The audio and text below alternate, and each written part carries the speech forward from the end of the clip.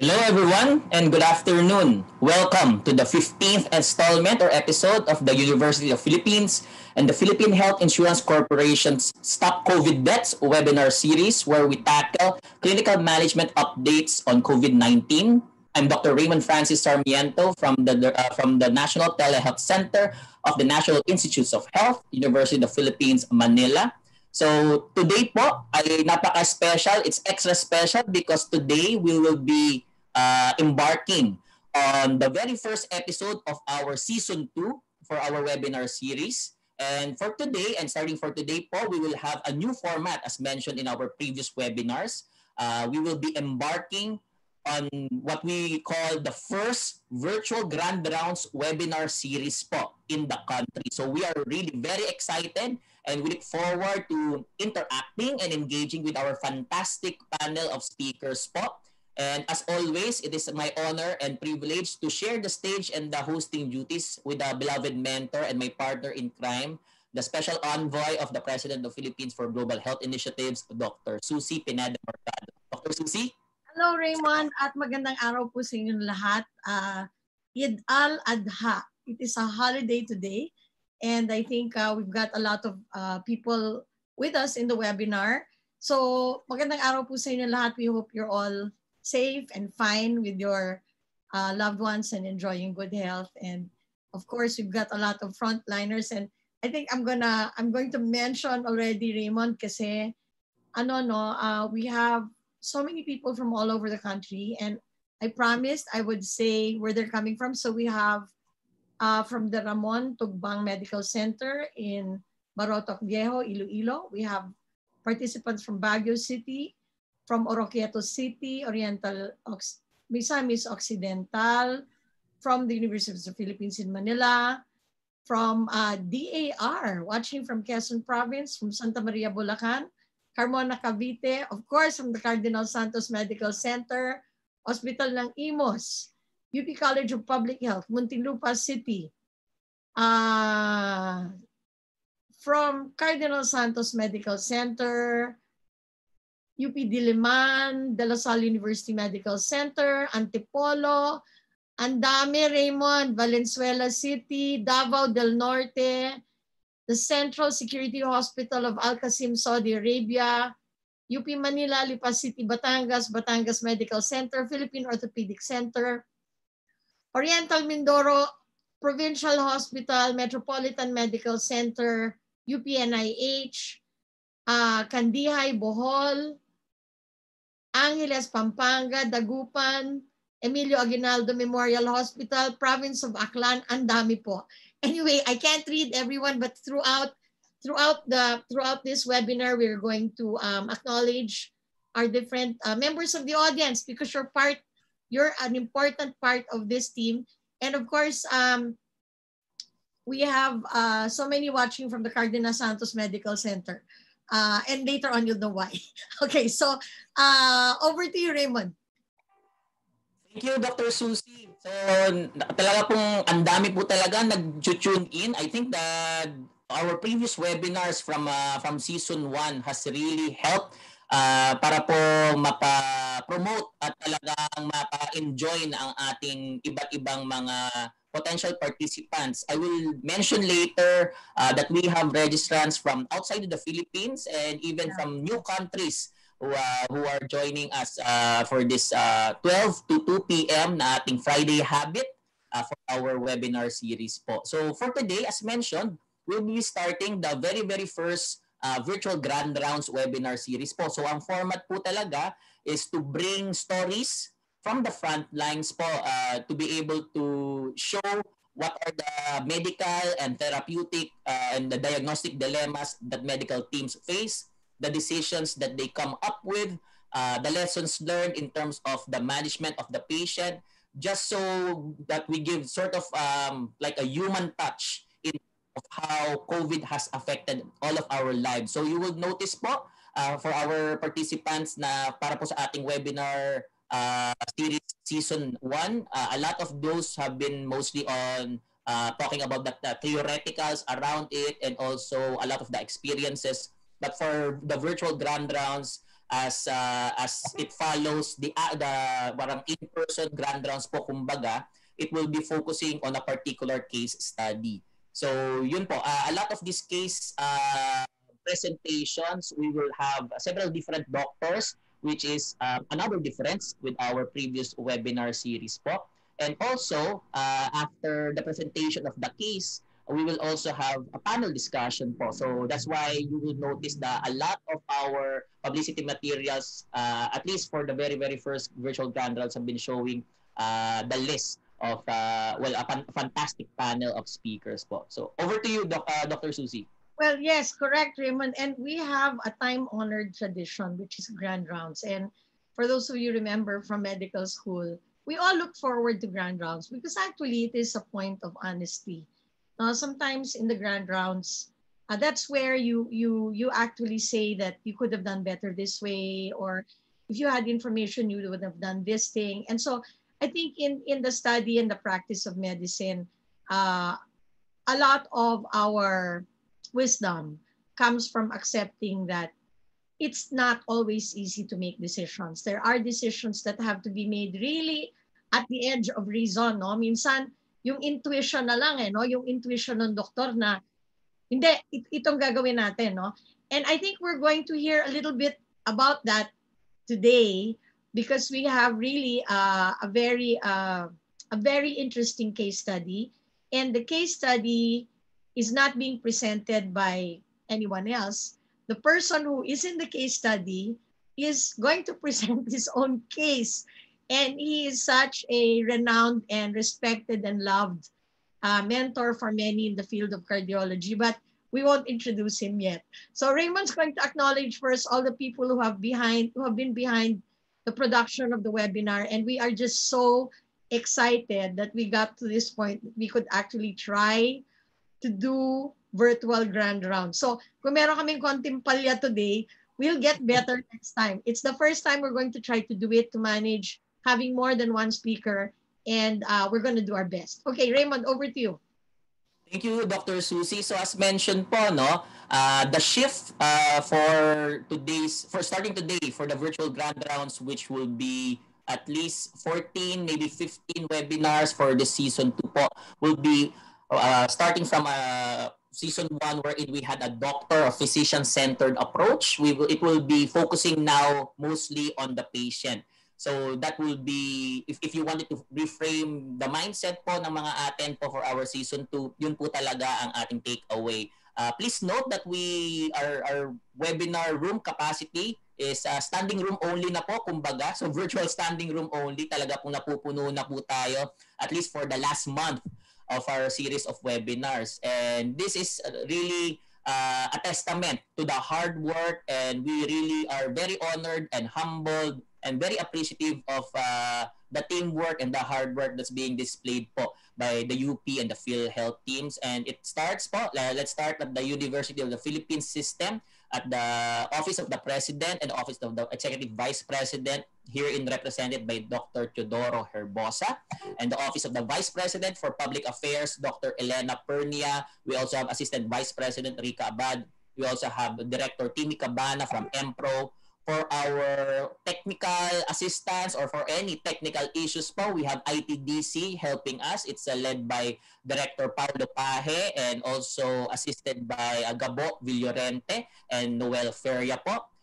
We also have our team over at TVUP. Huwag po natin kalimutan si TVUP dahil po lahat po ng mga hindi po makakasali sa ating Zoom webinar, they will be redirected to the YouTube channel for the live streaming and also the archive webinar recording po ng ating webinar. So that is in the TVUP channel, and TVUP is represented and led po by Professor Emeritus for Mass Communications and also Executive Director Dr. Gigi Alfonso. And we also have Janet De La Peña po, and all the team, all the members of the team from TVUP po. Over the University of the Philippines, Manila side po, we cannot stress enough the help and the guidance and support for this virtual grand rounds po that we have been receiving from the very top po. Chancellor Carmencita Padilla has been very active po talaga in engaging and in essentially coming up po with ideas for the cases to be presented, as well as the UP College of Medicine Dean, Dr. Charlotte Chong po. And we also have contributions from the Philippine General Hospital, represented and led po by Director Gerardo Legaspi, Dr. Gap Legaspi po, and the Deputy Director for Health Operations po, Dr. Stella Jose. We also would like to thank the National Institutes of Health, represented po by Executive Director Dr. Eva Maria Cochonco de la Paz. And over in the PhilHealth side po, maraming salamat din po sa patuloy na pong pag-assist sa atin, lalo na po sa ating dissemination and our network of hospitals from the Philippine Health Insurance Corporation, represented and led po by President and CEO Brigadier General Ricardo Morales po, and also Vice President po Vanji Racelis. So lahat po yun ng mga binanggit ko po, it really is a team effort po, and we are really excited to show po sa inyo kung paano po ang ating output for this virtual grand rounds. Very excited na po. Over to you, Dr. Susie, for that. Thank you very much, Raymond. Raymond, before we go to our introductory speaker, you want to talk about the certificates? Because people certificates again. Okay, yes. So we have been receiving po, no? So for our regular viewers, I know you understand that the certificates po will be emailed. These are electronic certificates, signed electronically, obviously. But along with the certificates, you will be given a link to the slide presentation po of the webinar that you have attended. But that is provided that you attended the webinar at least 50% of the duration po. Yun po ang mabibigyan po ng certificates at ng link po para sa slide presentation. You are free, anybody is free to watch the webinar recording po sa YouTube channel ng TVUP. But otherwise, yung po makaka-receive ng certificates ay yung pong at least kalahati po ng webinar duration ay talagang nakatuon po. And then, one more thing po, lalo na po sa mga nagtatanong, requests for changes in name.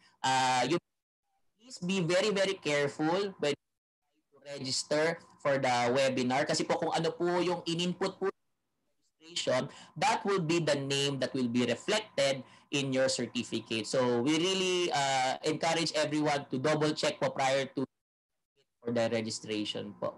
Over to you, Dr. Susie. Okay, thank you. So at this point, we are deeply honored to have with us somebody who really helped us conceptualize the virtual grand rounds. In fact, when we first talked about it, she said, yes, let's do that. Okay, then we were going, yeah, how are we going to do this, right? And so she said, no, we're going to get all of the different departments involved. And, she just made it happen. So it is my privilege and my honor to introduce and to welcome the Dean of the UP College of Medicine, Dr. Charlotte Chong. Dean, how are you today? Teka, nawawala yata si Dean. Dean, where are you? There you go. Yeah. Well, thank you very much. It's a pleasure to be here. Thank you, Susie. The UP College of Medicine is very proud to be involved in this virtual webinar and grand rounds. It's a dream come true for us to be working with PhilHealth, of course, and other components of the university, TVUP, and the Office of the President, Vice President, and of course, the Mass Communication, College of Mass Communication, of course. And, the whole UPCM community has been very energized, in fact, whereas COVID can be very anxiety-provoking and can be depressing. When we decided to be a COVID referral hospital in PGH, the whole community just banded together to make it happen for the country. I think this is a war that we're determined to win. And the whole UPCM community is working hard at it. We have, in fact, around, as I told you before, when we had our webinar the last time, all of a sudden we had, at that time, about 180 researches going on. So how are the researches? Dean, kamusta na yung mga research? I remember before you were talking about real innovations, no, including studies on virgin coconut oil and some kinds of new therapies, no? Kasi we're really looking for answers for our for our people. So, kamusta na po yung mga research na ngayon? Well, the VCO is very promising. They already did the first preliminary study on a community in Santa Rosa. And now they're moving on to the clinical trial for moderate to severe COVID patients in PH. There's another study that's still awaiting some funding. That's the Lagundi trial. Wow. And the trial naman will be done for those with mild COVID, and it will be in quarantine centers, Santa Ana, and another one in Quezon Institute. So actually, we also have the CBOL, the Surgical Innovation Biotechnology Laboratory. Tapos na yung sa Sanipad. So we now have like a cabinet. You go in and then you get disinfected, and now it's being patented by Dr. Edward Wang, who's the head of our CBOL. And aside from that, I can tell you, we of course the Philippines became a member of the WHO Solidarity Trial, no? So we've been able to get hold of the medications, the remdesivir and all the other medications, because we're part of the WHO Solidarity Trial. And later on, we're also going to be part of the WHO vaccine trials. Wow, great, so great. Able to have access also to the vaccines, at least 5 of them, I think. Great. And just this week, last Monday, UPCM hosted, with of course the support of Chancellor Menchit Padilla, we hosted a roundtable discussion to talk about a roadmap of the country to become vaccine sufficient. Very good. So we're working with a lot of other universities to find out how do we actually get to be vaccine sufficient. Galing. And yeah. So Dean, alam mo, for all of those who are listening out there, no, and again, right, I'm not able to read, but it's all over the country. I think for a few moments today, we give you a bit of hope, no, parang a glimmer of light. Makita nyo kung anong ginagawa natin, na marami tayong ginagawa na para sa bansa natin na Pilipino din ang gumagawa, no? Na I think this self-sufficiency in vaccination is going to be really important, and very, very happy to hear that this is happening already, Dean. And we are really just looking forward to these regular updates. But there was another thing that you mentioned, no? And I think I'll say it now, that while we're starting this grand rounds with the UP College of Medicine, in the next few grand rounds, we are going to be involving the other colleges of medicine around the country. So this is inclusive. We will involve other hospitals and other deans, who Dean Charlotte is going to call up and so that we really get the whole medical community on the same page, and as one, as our big boss, Gigi Alfonso, would say, it becomes a community of learning. Yes, for sure. Oo. For sure, yeah. Dean, ano mag-message ka na? Yeah, well, actually, the very short message. We're happy to be involved, of course, and I'm very excited because the presenter is one of our most respected faculty members from the Department of Medicine, a cardiologist. And when he became a patient of COVID, that was one of my defining moments as dean, because at that point, we already lost a lot of our other faculty and a lot of other colleagues. Pero nung siya magkasakit, talagang sobrang tama sa akin. I was storming heaven with prayers. And we called everyone, because at that point, we didn't have the medications yet. Yes. So it was really an effort for the whole college to find out how can we help him, because that's how much we loved him. And up to now, he's really an idol. He's one of the top scientists of Asia. And he's an academician of the National Academy of Science and Technology. And he's the chair of our Resource Generation Office. Wow! Siya yung presidente ng UPMAF, UP Medical Alumni Foundation Incorporated. And he's the one who's really been hands-on helping us build an 11-story Henry C. Senior Medical Sciences building that we hope to finish by November next year. Without him, I don't know what would happen. So I'm really just happy that he's here with us now to give his story. Yun lang masasabi ko. So I'd like to thank your team, TVUP even, and all the others who've been able to bring him in, because we're here to celebrate a victory, and we want to hear his story, because I'm sure we'll have a lot of learnings from that. Even I myself learned a lot the first time I heard him. And it just shows how much we need to appreciate each other. And it just shows how much we need to give it to the Lord. And I think that's the main message that I would like to say now is thank you. I think it's God's blessing for us to be able to hear him today. Wonderful. Thank you very much. That's the Dean of the College of Medicine of UP. And she's going to stay on, I hope, later on for the discussion. Okay, over to you, Raymond. Thank you so much, Dr. Susie, and thank you, Dean Charlotte, for that wonderful and inspiring message. So just to use that as a springboard po, really our virtual grand rounds po talaga will be focusing on the lessons learned, and by featuring all of these patients po, lalo na po yung ating mga survivors from COVID-19, it really is a testament to parang the prevailing po, or the victory of life and grit and perseverance po that all of these patients show in terms of fighting COVID-19. So thank you po that for that inspiring and wonderful message, Dean Charlotte. So before we go on to the actual introduction of our main speaker po, may we ask everyone to participate in this very fun quiz po that we always put down as pre-webinar questions in our polls. So for today, it's an extra special day po, no? So normally we will have like maybe 1 or 2 questions, but you will notice na may ikatlo pong question at least for this virtual grand rounds for today. So the first question reads: the following are risk factors for increased mortality when afflicted with COVID-19, except option A, comorbid conditions, option B, elderly, option C, female sex, option D, obesity, and option E, smoking. So please input po your answers po to question number 1 as we move on to question number 2. Question number 2 states, the cytokine storm occurs during which time period of illness? Option A states during the first 3 days. Option B, during the first week.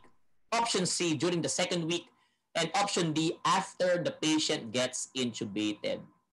And finally, as mentioned, tatlo po ang ating pre-webinar questions for today. That will also mean that we have the same number of post-webinar questions mamaya po. And this question reads, which medication is effective against the coronavirus? Option A, azithromycin. Option B, hydroxychloroquine. Option C, lopinavir, ritonavir. Option D, remdesivir.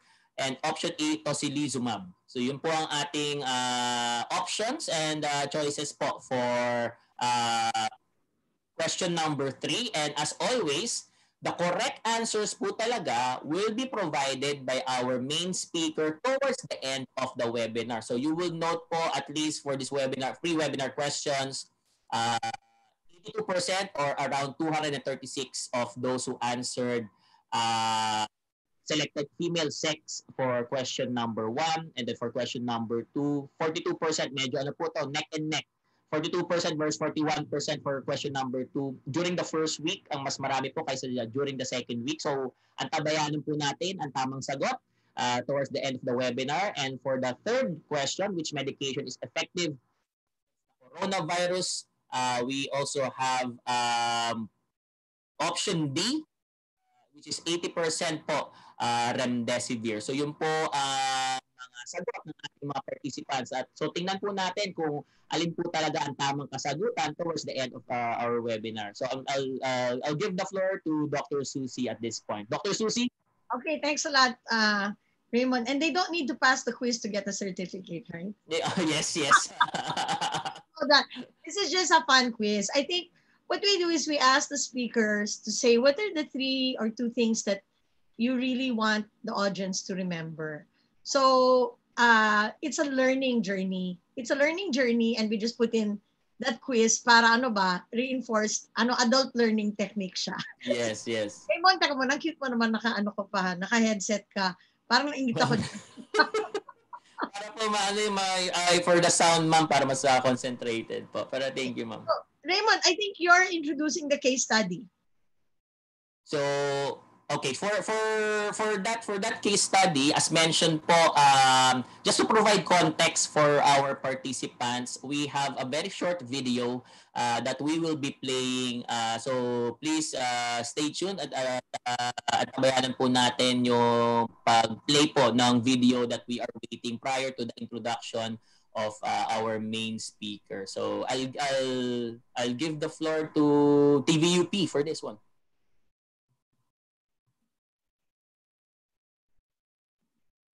March 7, 2020. It was a day of laughter and sharing of ideas.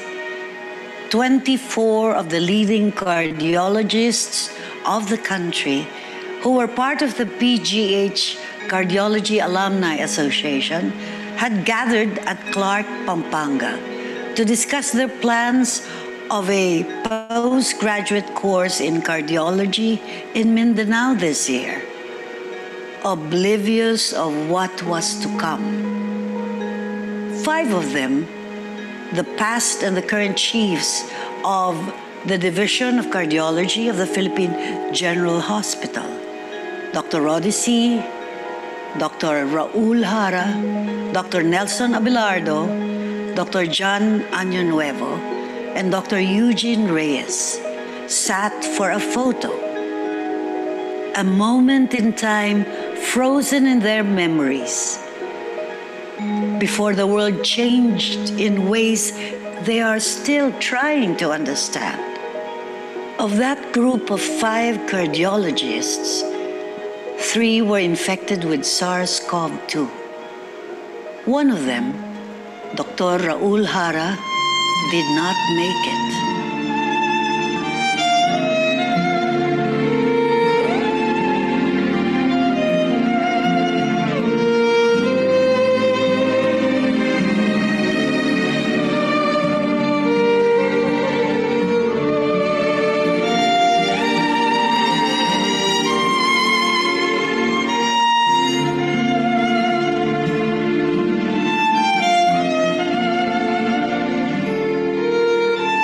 Survivors are here with us today. One of them, Dr. Rody Sy, will tell his story of his journey and his insights into what it is like to be a patient with COVID-19.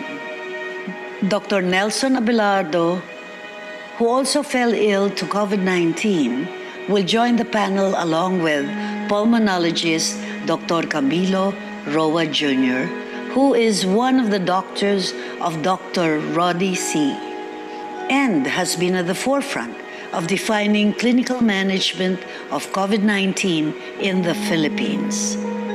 No one is spared from COVID-19. Even doctors can get the infection.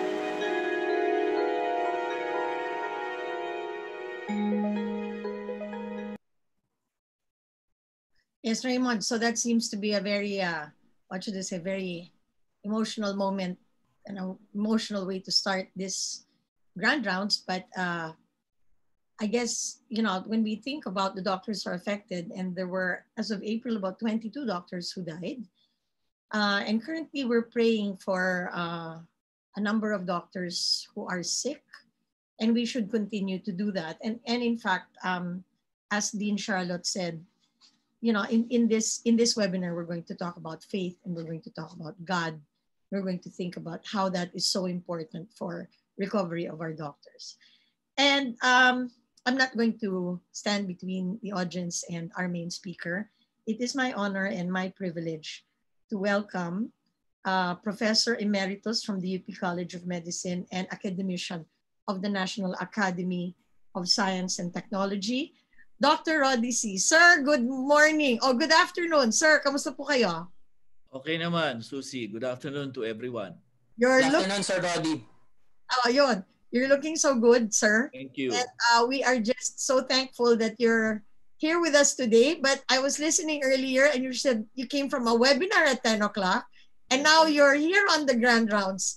So it looks like you keep a very full schedule. Is that correct, sir? Well, I have cut down already, but there are some important meetings that I still have to attend. Wow. Okay. And that's great. And besides, Dean Charlotte said you're in charge of fundraising for the College of So I am sure that there are many things keeping you busy, and we are just really so honored, so privileged to have you here. Raymond. Thank you. So just wanted to thank you, Dr. Rody. We believe that you have already given this, well, at least to the PGH folks po, for your take on your journey as a patient. But I think a lot of the lessons and a lot of the, shall we say, the emotional journey po will resonate with our healthcare workers, not just the doctors, but also other healthcare workers po who have been afflicted with the disease. Will all really be a very inspiring way of understanding where they are in the journey and how they would be able to could overcome COVID-19. So go ahead, Dr. Roddy, with your presentation po, sir. Okay.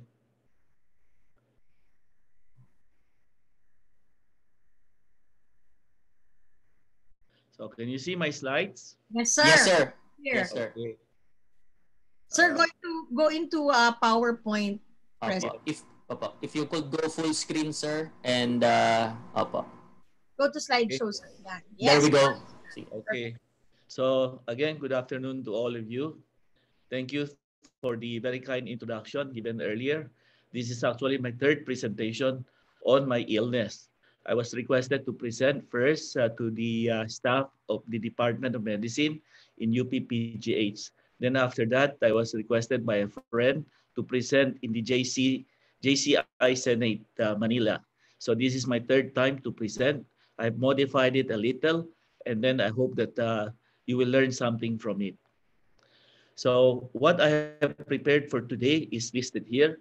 I'll discuss first my personal profile and then go to the source of exposure, which was alluded to earlier. And then I will discuss with you about my illness, the pre-confinement period, and then during confinement, and all the medications that were given to me, and then some personal reflections. So this is my profile. Male, I'm 69 years old. I don't know whether I should say myself that I'm elderly. If you have been trained by Dr. Abarquez, his definition of elderly is somebody older than him. So I'd like to adopt that as well. So I don't think I'm elderly because I'm still strong. And I still work 14 to 16 hours a day. And sometimes the residents, the fellows have a hard time catching up with me on rounds. So I feel that I'm quite strong. Although I have a history of hypertension for almost 10 years now, I'm taking telmisartan 40 milligrams every day and amlodipine at 2.5 milligram every day. I have diagnosed myself recently as being diabetic or recent onset because of slightly elevated fasting blood sugar and the borderline HbA1c. So I've been taking metformin 500 milligram once a day for 2 weeks prior to my illness. I have also elevated cholesterol levels, specifically LDL cholesterol. So being a lipid specialist, I'm taking atorvastatin 20 milligrams every day. I happen to have documented obstructive sleep apnea with documented high-grade AV block during sleep. So I've been using CPAP for the last 8 years. And maybe something else, whether related or not, I also have degenerative osteoarthritis, which is understandable at my age. So exposure-wise, no, you have seen the video earlier. I attended a meeting in Clark with members of the cardiology staff in PGH, and there were around 25 of us. 3 of the most senior got COVID, and as you have been told already, Dr. Hara did not make it. So Nelson and I were the next most senior, and we got afflicted with COVID. Uh, at that time, I didn't know anything. I didn't have any symptoms at all because that was probably my first exposure to possible COVID. We were having buffet. I was there at 2 o'clock in the afternoon. I stayed until 8 o'clock, so I was there for 6 hours. 4 days later, on March 11, I attended a dinner meeting with doctors in a restaurant in Green Hills. There were 9 of us, and 5 contracted COVID, and 3 got confined, while the other 2 had mild symptoms and just stayed home. So I was still doing my usual work. I was holding clinic for that particular week, even up to the morning of March 14. It was only in the afternoon, late afternoon of March 14, that I noticed a little cough with very minimal phlegm. And the next morning, I developed fever. Around 38, no, I tried to take paracetamol, but it was swinging up and down between 38 to 39 degrees. I also have muscle pains, especially on the back. The cough was hardly noticeable. So because of that, I consulted a colleague of mine, an infectious disease specialist in Cardinal, and I was advised to go to the ER to get a swab. So I went there as instructed. I had my nasal and throat swabs taken, and at the same time, they did a CBC and a chest X-ray on me. They both were turned out to be normal. At that point, I was afraid that I may be afflicted with COVID already. So I stopped telmisartan because at that time there were reports that the COVID virus attaches to the ACE2 receptors in the cells, in our cells, especially in the lungs, and may have a detrimental effect on the lungs. No, although this was negated later on. So because of that, I stopped my telmisartan. I also stopped my atorvastatin because I was afraid then that it may affect my liver. I also stopped metformin because I felt that maybe I didn't need it at that time yet. So it took 5 days before I was called on the phone by my colleague that my swab turned out to be positive. Uh, at that point, I still have the fever for the interim 5 years, 5 days on and off with the myalgia, and again hardly any cough at all. So I was at advised admission. At that point, I also took oseltamivir, hoping that it could be simple flu, but again the symptoms persisted. So on March 20th, I got admitted in the ER. They did all the examinations, and they did a chest CT scan instead of a simple chest X-ray. And as you will see on the right side, the 2 slices from my chest CT scan, it showed infiltrates there and also on the other side. So I have ground glass appearance of infiltrates in both sides. So I got admitted and I was started on azithromycin orally, and I was also given piperacillin tazobactam intravenously to cover for possible bacterial pneumonia. So the next day, I was in the hospital already with the same symptoms. I started having diarrhea on the day that I got admitted, and it persisted for quite some time. Uh, on my second day, uh, on top of the azithromycin, they wanted to give me chloroquine as well. So I got a baseline ECG. The baseline ECG showed sinus rhythm with a QT corrected interval of 403 milliseconds. This is quite normal, so they gave the go signal for me to take the chloroquine at 2 tablets twice a day, which is the recommended dose. 2 days after that, I still have the same symptoms without any appetite, hardly eating, and the diarrhea persisted. At this point, I noticed some shortness of breath after going to the restroom or going to the toilet. Now, because of that, I was started on nasal oxygen. I was advised to do proning or to lie down on my belly, but I could not tolerate that because of my cervical arthritis. And at that time, the pillow for proning was the foam pillow, no, was not available yet. So it was very hard to be facing the bed, uh, almost occluding your nostril. Even when you turn to sides, the pain in the neck would come. So I could not tolerate the proning at all. So again, the medications were continued. But because of my loose bowel movement, my attendings decided to change the PIP test to meropenem to see if the LBM will subside. Because of my deterioration, because of the shortness of breath, I was given my first dose of tocilizumab. And upon the insistence of my relatives, I was prevailed upon to also start on Chinese medications. They were telling me, I have nothing to lose, just go ahead and take it. It may help. So I followed. So with that, the following day, the symptoms were practically the same. This was 2 days after the first ECG because of the chloroquine. They repeated the ECG. ECG showed an increase in the corrected QT interval to 452 seconds, but this was still within acceptable limits, so the chloroquine was continued.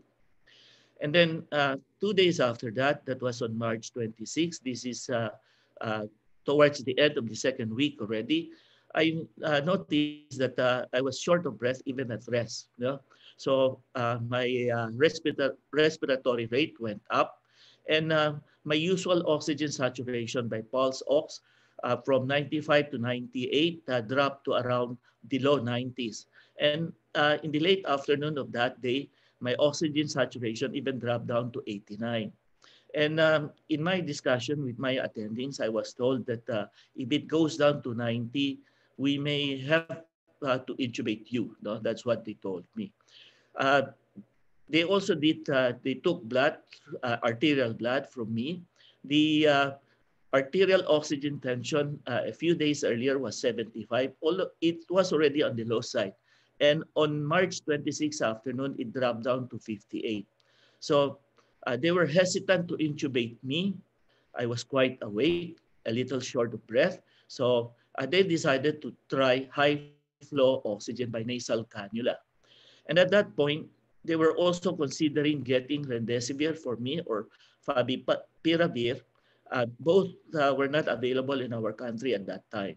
So my colleagues, especially in PGH, look for friends abroad to see if they can get remdesivir for me. This is they tried Singapore, Thailand, Taiwan, and the United States as well. Favipiravir is actually Abigan, available in Japan. So they called up friends in Japan as well to see if they can get this medicine for me. Unfortunately, they were unsuccessful. So on March 27, that's 1 day after I developed the shortness of breath at rest, the other symptoms practically persisted. I was still having fever. And because of that, they gave me my second dose of tocilizumab. And the antibiotic was changed to cefepime.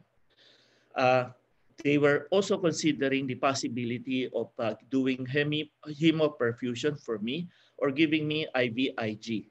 They also considered the possibility of giving me convalescent plasma, although that was not commonly or widely used yet at that time. No, so, but then I uh, I was also advised to do the proning again. Fortunately, at that time, uh, a relative of mine got hold of an old massage table with a hole at one end. So I was able to lie down with my face facing the hole so that I could breathe. And they were doing the tapping for me at the back. So that helped a lot. And also the incentive spirometry as well. You can see on the right side the table of my laboratories, the more important laboratories. It was at this point towards maybe the latter half of my second week of illness that all the inflammatory parameters went up. My lymphocyte went down to as low as 6 to 14 from a baseline of 24. And then the CRP went up. My LDH went up to around 3 times the baseline. Ferritin also went up to around 3 times. And my SGOT, SGPT also went up. So this was taken to be definite signs of cytokine storm during my illness. So what comes after that, fortunately, with the 2 doses of the tocilizumab and all the other medications and the Chinese medicines as well, I gradually improved in terms of shortness of breath. The Fever still persisted up to the 10th day. Myalgia gradually subsided. My loose bowel movement did not resolve until the 3rd of April, or around 2 weeks after my confinement. So I felt that any of the medications may have helped me. The proning during daytime, no, several times a day, and the pulmonary physiotherapy really helped. No?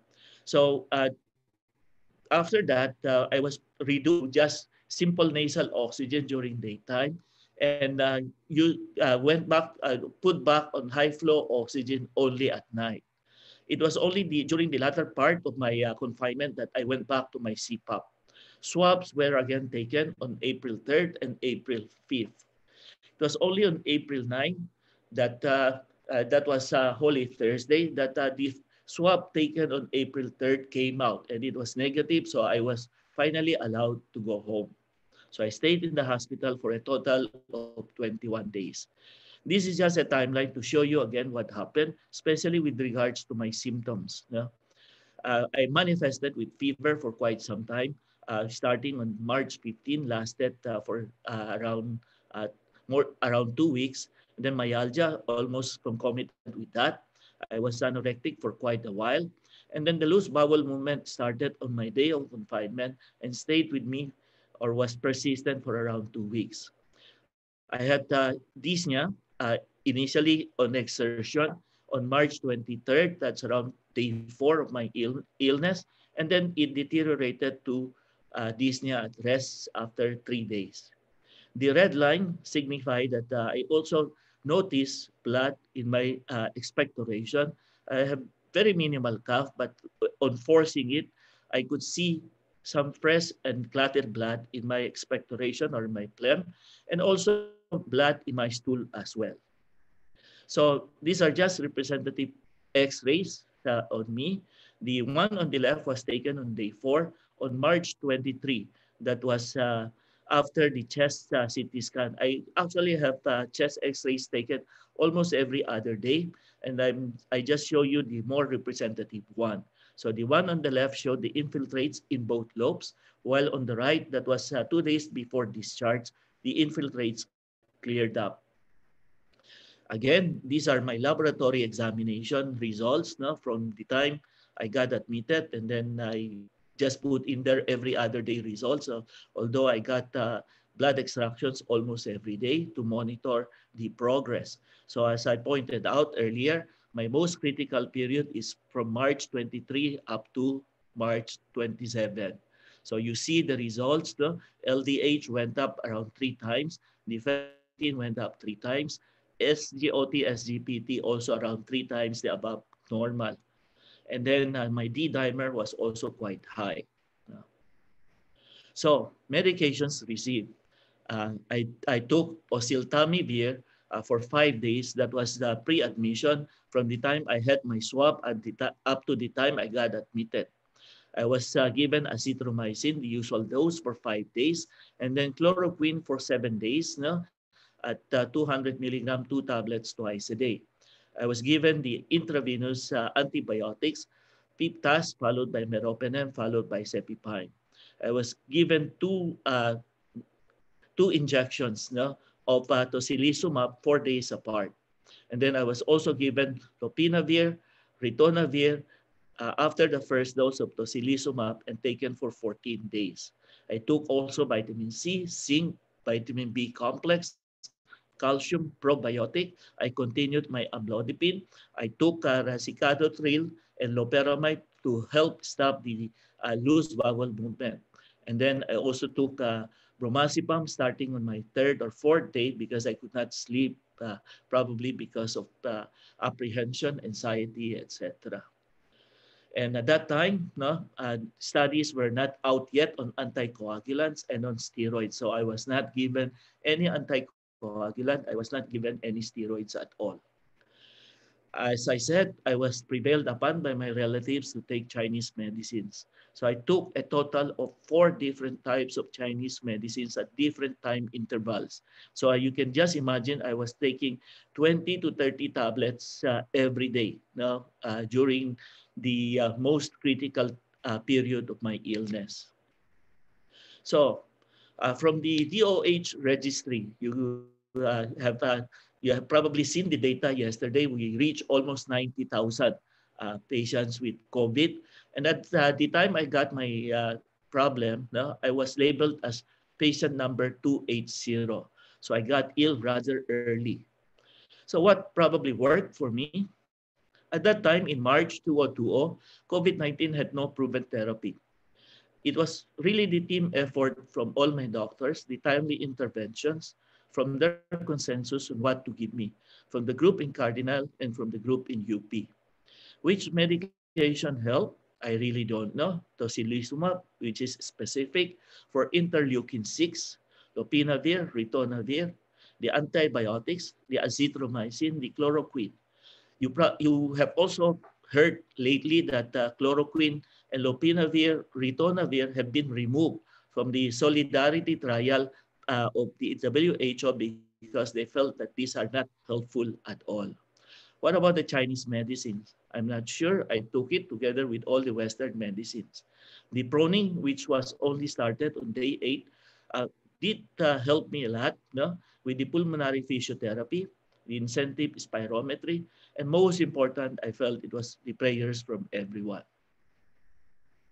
My most critical period, as I showed earlier, was from March 23 to April 1st. That was based on laboratory examinations. No?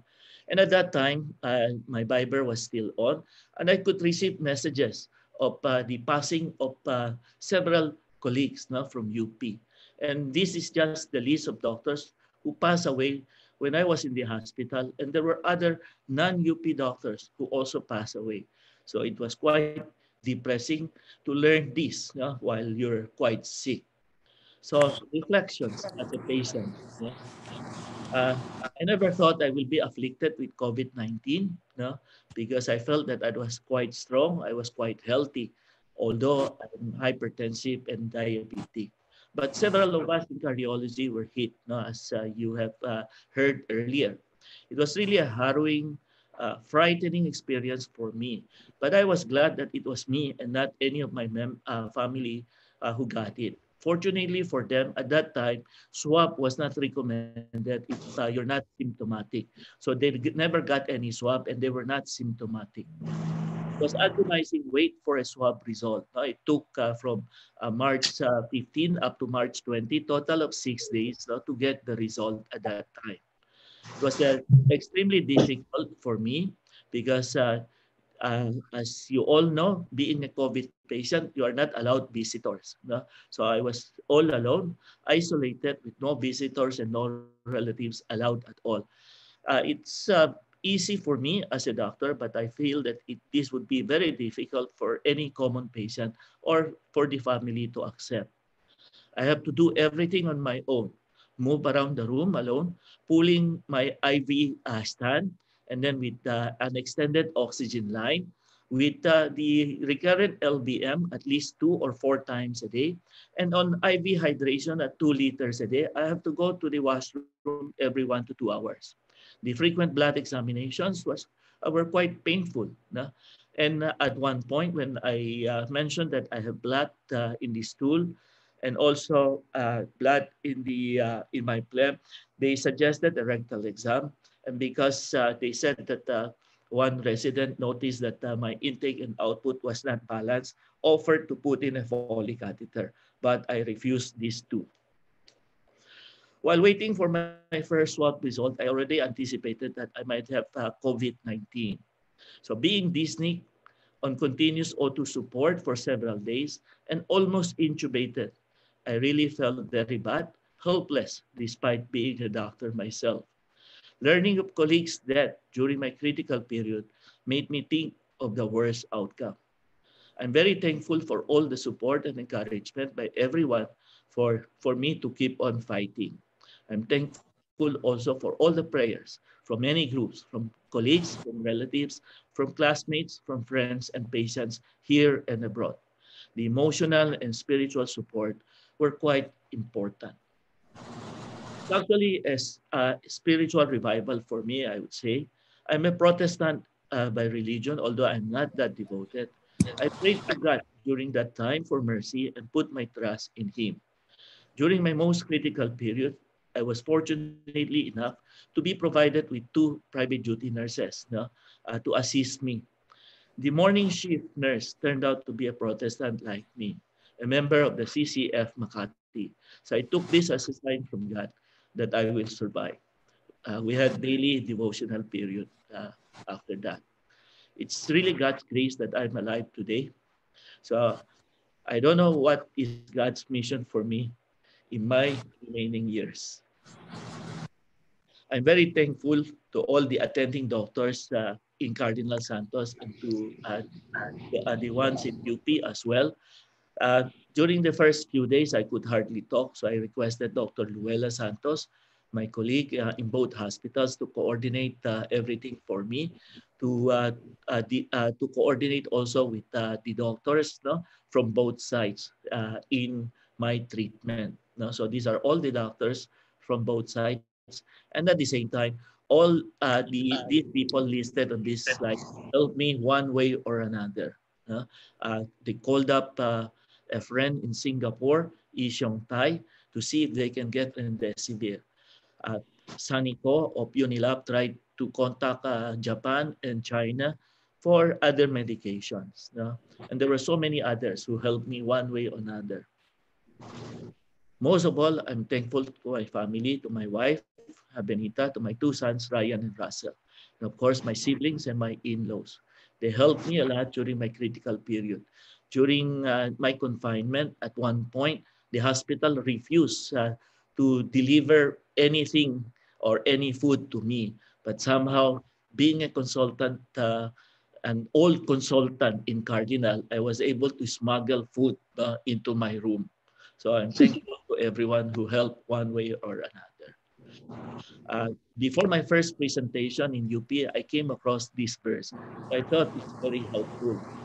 So this is from Jeremiah chapter 30, verse 17. For I will restore health unto thee, and I will heal thee of thy wounds, says the Lord. So thank you for listening to my presentation. Well, thank you so much, Dr. Rody. Talaga pong it was an eye opener. I think a lot of our participants po really are able to relate po, especially those who were admitted as COVID patients and survived the COVID case. So maraming salamat po for sharing your story. It was very emotional and very inspiring at the same time, Sir Rody.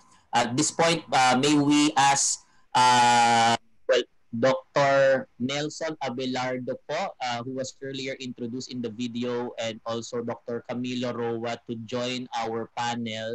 If you could turn on po your videos, Dr. Nelson and Dr. Milo po.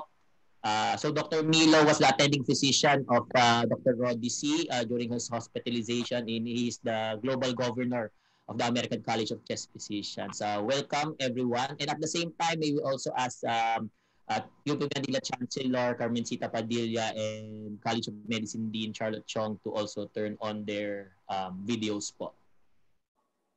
Okay, thank you. Thank you, everyone. Thank you, Raymond.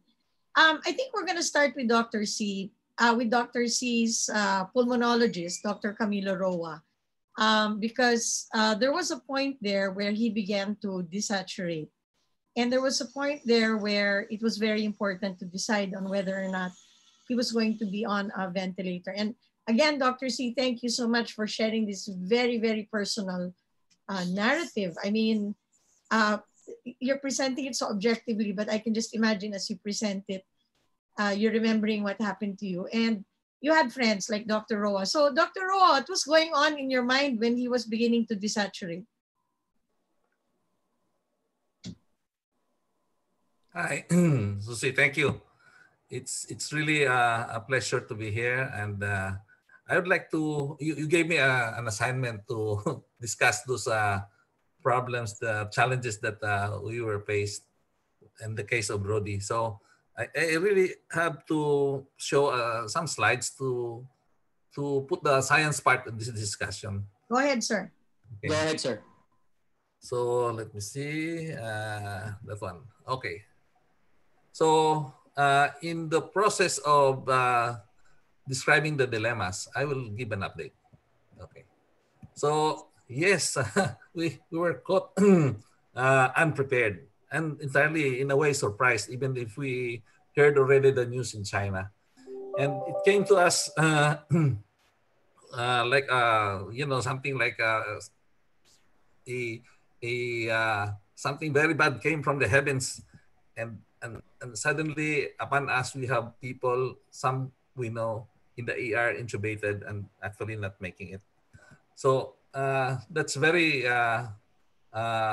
traumatic, as well as it really caught us unprepared. So when we were faced with this, where do we look for the data? Because this is a new infection. So obviously from China, because the Chinese had it first, and they were so gracious enough actually to share it with us. So they had it in December, January, and then we have it in March. Okay, so but looking at their literature, yung iba mga Chinese pa, and then later they came up with the English translation. They say here unofficial, and then somehow we were able to get people to actually talk to us. The head of the Wuhan ICU talked to me early on. That's March 13. And of course, as the pandemic spread, we now have more data coming from the traditional areas of the country, of the world, where we have data like the US and the New York experience and in Europe. And with this, we have a better understanding of what hit us. Okay, it's a virus, and it just so happened that this virus is attracted to ACE2 receptor, which in the body is present in several sites in the nasopharynx. That's why it comes in usually as an upper respiratory tract infection. And then the more important parts of the body where you have this ACE2 receptor and where the interaction with the virus really is like catastrophic will be in the lungs, in the vessels. We have also some diarrhea, to explain why we have this manifestation. And what happens is the virus comes along, the ACE2 with another enzyme pulls the virus inward into the cell. And in the cell, the virus replicates, as well as the virus triggers a cytokine storm or hyper-release of cytokines. And where this thing is happening, there will be damage. And this is the lung. Okay, this is diffuse alveolar damage. Normally, the lung is full of alveoli open, but now this is thickened. And you have proliferation of some cells. You have capillary congestion and even microthrombi. Remember the microthrombi, I'll mention that later. And finally, the lung becomes thick, congested, and in a way atelectatic. So that's the end picture of ARDS. So this is what we have now, and maybe this will help us understand the medication of Rody. Okay, we have a viral insult, okay, and that usually manifests the effect of the virus. The body's reaction to the virus is seen in the first week. So there is fever and the symptoms of Rody. Okay, he was already symptomatic for a few days before he actually got into the hospital. And then later in the hospital, he got worse. And we feel now that the worsening is not directly from the virus, but because of the cytokine storm, because the effect of the excess cytokine actually is more ravaging to the lung and the other organs, in the endothelium, and even in the kidneys and anywhere where there is ACE2 enzymes. Okay, so if we divide it into phases, this is about 1 week here, all from the virus. This is the second week where you now have the entry of the inflammatory response, the cytokine storm. And if the person is not able to, take care of the storm and in the viremia, the patient will go into this advanced stage where there is really lung damage and even fibrosis. So in Rody's case, he became hypoxemic around here, okay? And then what we gave actually was a anti-inflammatory, and I think the two anti-inflammatory doses of tocilizumab actually helped him because there was a real, when the dose was given, he felt better. Okay, but of course, that has to be shown in other studies to be really so because there were other medications on board. Okay, so we could actually track this, what's happening with Rody. And you can track this aside from the clinical, radiologic. Sorry. If you have the normal imaging of the lung, okay, the lung is aerated, so it's black. Now, we are familiar with lung lesion that is really, sorry, I assure you this is not COVID. Sir, take a drink muna. Okay. Some water. So when the alveoli are filled up, okay, then that's what we usually see. This becomes white. But when this alveoli is only partially filled up or swollen, this is what we call the GGO. The GGO that is seen early in the stage of COVID in the lungs. So let's follow the clinical course. We have signs and symptoms. The signs and symptoms can be varied, okay? And but we all know that a good 50% or even more of cases are actually asymptomatic. Among those who develop symptoms, they are considered worse. And if they are unable to shake off the infection, they become worse as the days pass. This is the initial lesion that comes in imaging. This is the GGO. And it comes earlier than the result of the swab. So sometimes we make a diagnosis, or many times, as in the case of Nelson, the diagnosis of the COVID infection based on CT scan, because the swab takes a while. In Rody's case, it took 5 days for the result. And as the condition progresses, okay, so you have more GGO and more thicker actually now, and the lungs fill up, and this is already crazy paving. And then we sometimes see towards the end fibrosis. So when we treat this, the patient with COVID, it will be based on what they have, okay? So for example, when the lesions are small, or you don't even have lesions, but they feel fever, it's only supportive treatment. No need for oxygen.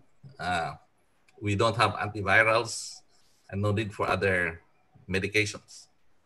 Okay, but when they get worse, okay, then the requirement for oxygen goes higher. The breathing becomes difficult. And then we throw in the possibility of infection. Okay, now I will tell you the status now of these treatments that we give, including the treatments that we gave Rody. Okay, I will just to tell you that the swabs can be negative too early, and what we have in the country is the situation that the swab results come very late. So that's why we have to rely sometimes on imaging. Okay, now I also would like to say at this point that because we did not understand what was happening. So we were trying to apply the medicine that we know. So when they come with an infiltrate, we apply antibiotics.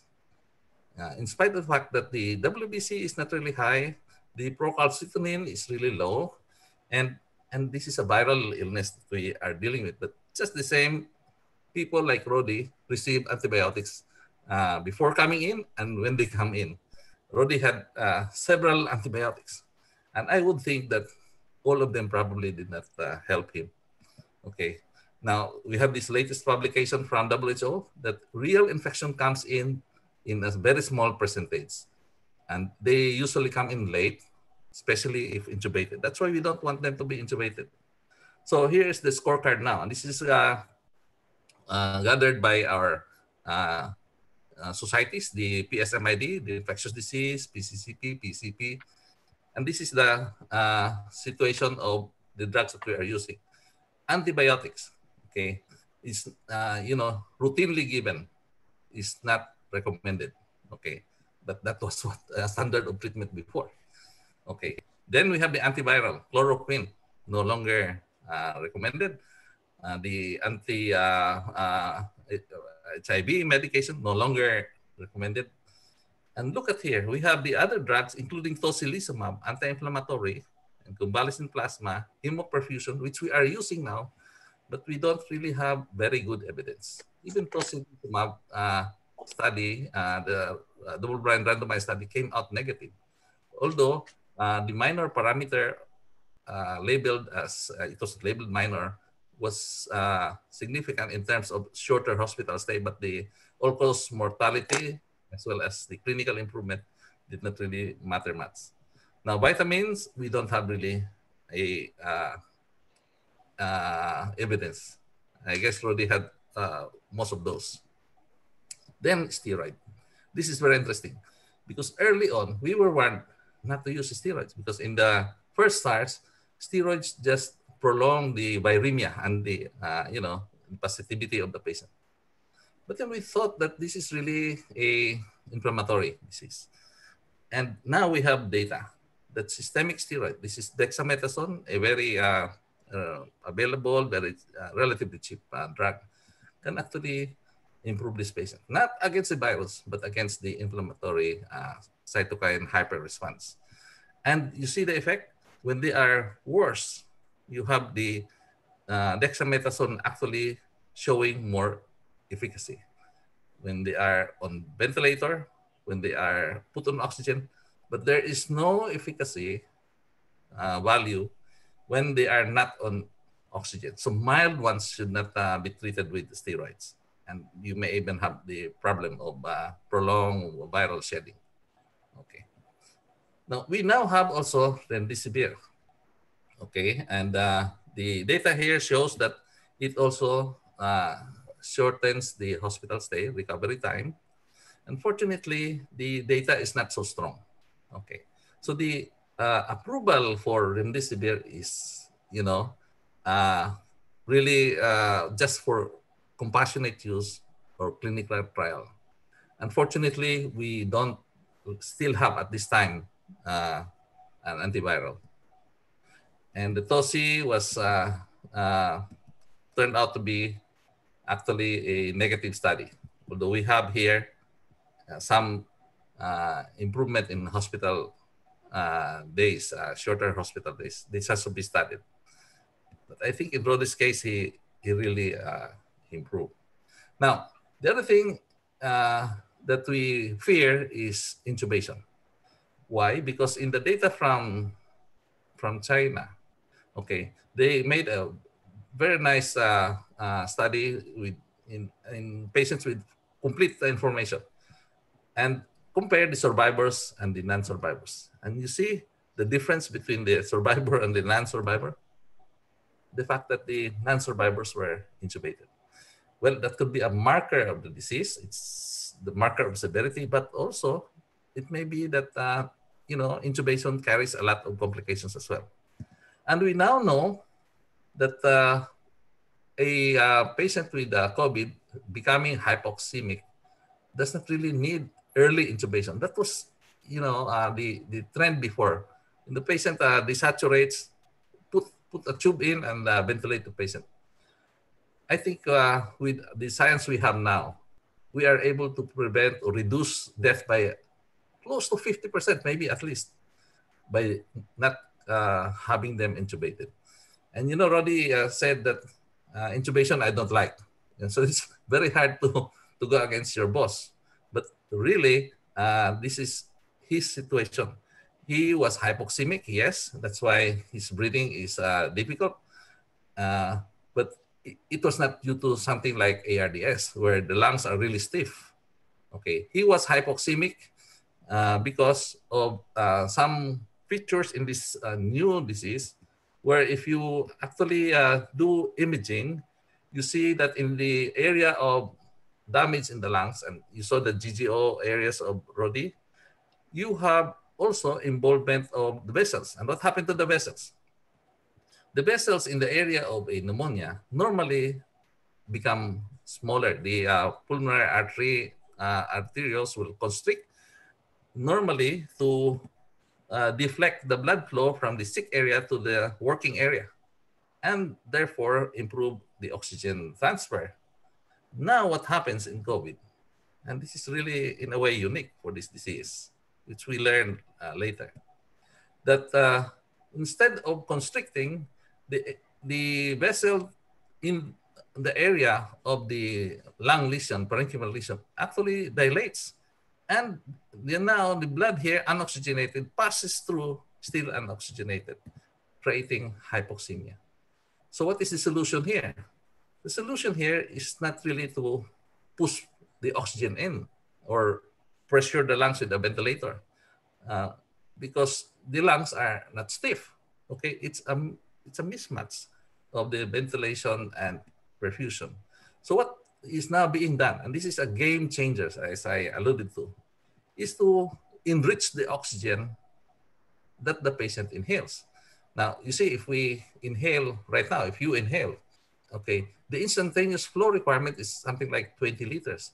But if you have 10 liters in the oxygen line and put here, it cannot supply you the 20 liters. So you will have to entrain environmental air, and therefore you cannot enrich the air to the point that will relieve the hypoxemia. So with this machine, now we have a way of giving up to 100%. And in a commensurate flow that you drive away the dead space, the carbon dioxide, and just put in oxygen. And at a very comfortable manner, no tube, no entry of bacterial secondary infection or ventilator-associated pneumonia. So this is a game changer. And I'm so glad that Rody insisted, huwag niyo akong intubate. And we tried to support him with this device. Although we had to, we were worried because his requirement was going up. In addition, to buy time for, oxygen, to allow oxygen to come in easier, we prone him. Okay, so finally, pumayag na si Rody mag-prone. And the reason for the improvement with the proning, and this can be dramatic, in my patients with already on ventilator and they are very bad oxygenation, the oxygen saturation can become 100% just by proning. Okay, and the reason being that the blood flow of the lungs is at the back. Okay, but if he is supine, the aeration of the lung is in the front because the expansion here is easier than here against the bed. So if the person is prone, okay, now you have the perfusion at the back, you have now better aeration also at the back. So you actually facilitate gas exchange. And that adds to the oxygenation. Again, buying time. Buying time, I repeatedly mentioned because in the final thought, what will take care of the virus, what will kill the virus is the body himself. Just allow him to be afloat, okay, not get intubated. And then, as Rody mentioned, one day he said, I feel better, okay. But doing proning is not easy, okay. This is my patient now in the ICU. And, turning somebody with tubes can be very difficult. It's requires a lot of people. You need more PPEs. And sometimes there are accidents during the act of turning. But Rody has to do it still on his own because awake pa naman siya, not intubated. So you can also do it before intubation actually happens. And lastly, this situation now that we didn't recognize before. In the autopsies of COVID patients in Europe, okay, there were a lot of clots, blood clots. And we now know that the inflammatory response, the hyper response, also creates a ground for more clots to form. So right now we use anticoagulants in this patient, prophylactic dose when they are not so bad, but when they get into critical, we give them full dose prophylaxis. And unfortunately, we were not able to give that to Rody. And before I end, I just like to put this on the table now, this one, that even after recovery, patients don't fully feel better immediately. Sometimes it takes months for them to finally recover, or even longer. And that's because of this kind of infection, this virus and the cytokine storm that goes with it really affects the whole body. And while you see the lungs cleared, the rest of the body is not yet that well. So the persistual manifestation, I'd like to ask Rody how long it took him to feel fully recovered, if he's fully recovered now, because that's something that we have to consider. Even in some cases, the mental state of the patient. So I'll end now, and with this slide that just tells us that the mental health situation that happens to patient also actually goes to the caregivers. And many of my boys there in PGS are already, in a way, almost burned out because they've been taking care of patients. So I'd like to stop here. Yeah, thank you very much, Dr. Roa. I think there was a good question, Dr. Roa. Of course, an excellent presentation. Remember, Dr. Roa was our first webinar speaker, and they were already talking about proning on April 29 when we first started, and now it's just shown how we have advanced in our understanding and our ability to explain what works and doesn't work. And we're going to hear more from Dr. Roa. But I think he had a good question for Dr. C, which was, how are you doing now? Kasi sabi ni Dr. Roa, recovery could take months for some people. Sir, how are you feeling these days? I'm feeling fine. No, I've no problem at all respiratory wise. I go out every day to walk for 1 hour, and I could cover almost 4 kilometers with my walking. Wow. Okay, mukhang marami tayong natalo doon, ha? So, sir, so very active, and your recovery has gone really well. We'd like to get a few insights also from the other cardiologist who got COVID-19. And it's just an amazing story about the three of them with Dr. Hara. But I think we also want to hear Dr. Nelson Abelardo, who was also former head of the cardiology division of the Philippine General Hospital. So, Dr. Nelson, welcome to the webinar, and please share your insights on Dr. Rody Sy's journey and also your own journey. Okay, thank you very much, Susie, and good afternoon, everyone. Madam Dean, Rody has been my predecessor in the department, but he came in almost at the same time, and it is natural now to follow him as always.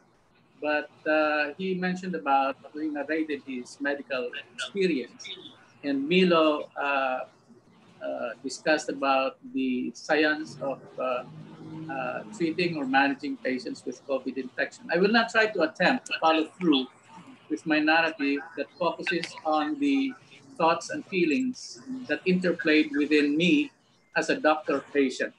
After all, emotions are what makes us human.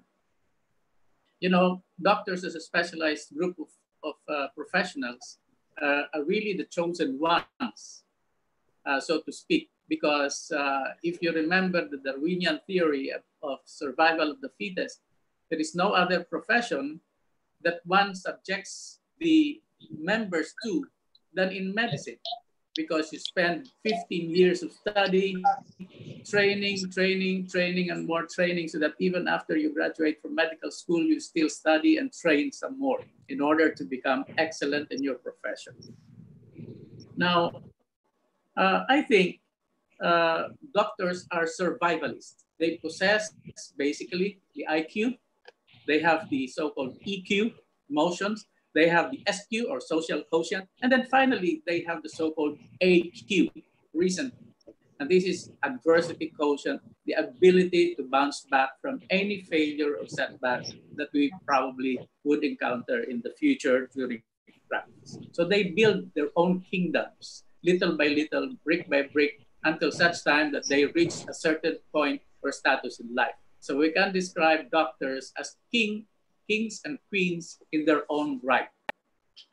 I would probably consider myself as very fortunate because I am quite healthy. I just have mild hypertension or pre-hypertension, pre-diabetes, a little obese, but that's just about all. So I am functional. I have not been sick of any major illness except one episode of gallbladder problem, which was removed. And I maintain generally a healthy lifestyle. So when the COVID infection struck after that fateful meeting at Clark, March 7, and I found out March 19, I had a single episode of fever, and I thought I would consult my doctor and ran to the hospital.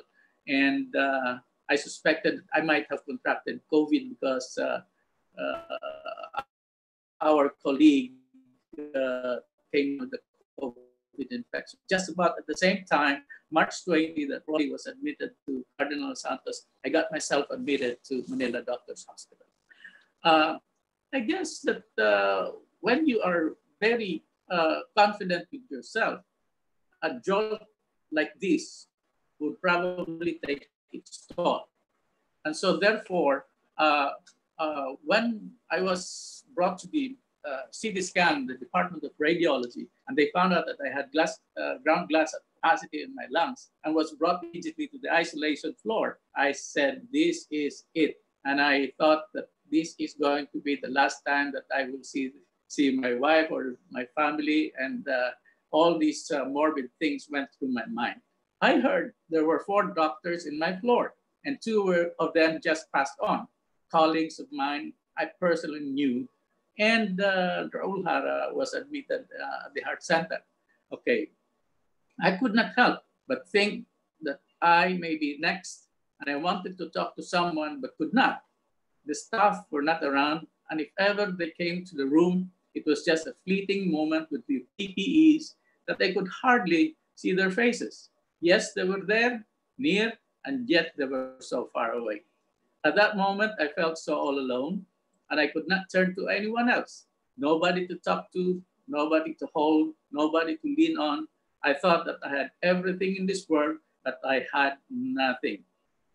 I was shattered and reduced to nothing, and I became desperate.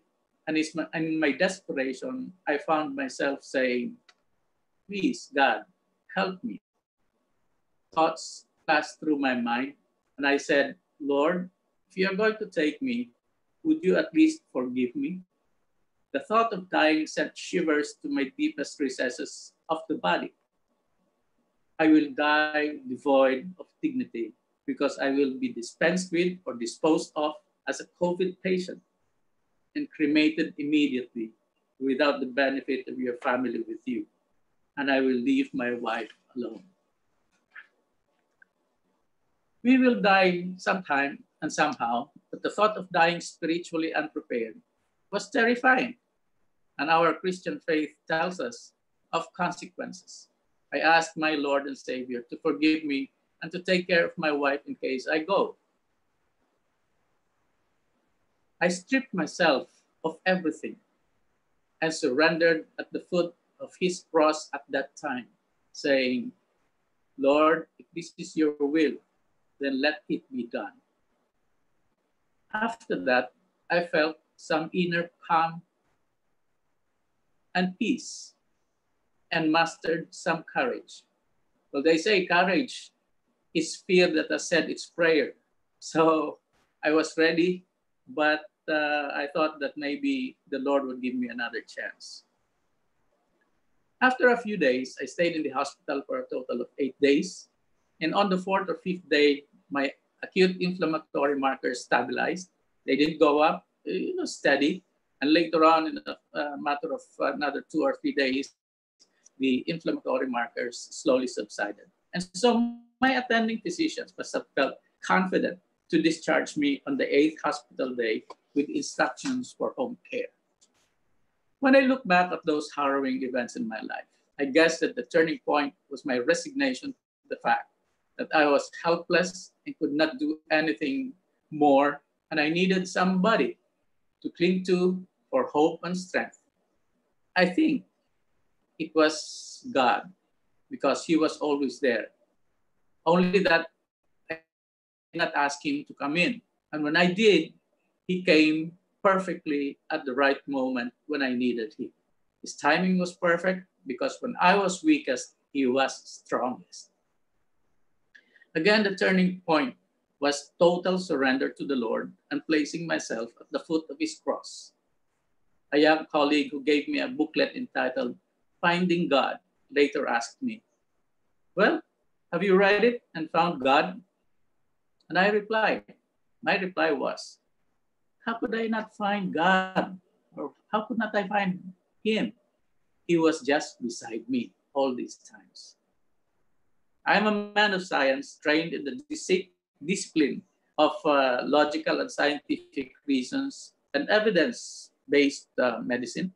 The medications given to me all had probable mechanism of action that could affect COVID, but the body of evidence showed conflicting data. Honestly, I am not sure what worked.